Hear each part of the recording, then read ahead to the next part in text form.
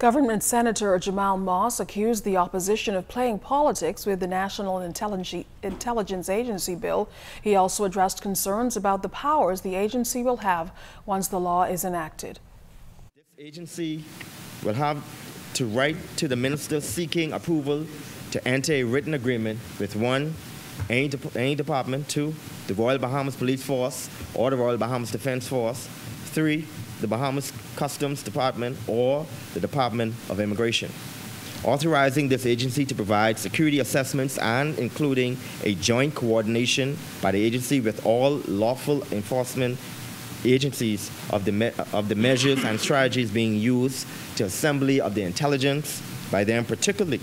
with respect to the offenses or categories of offenses already specified.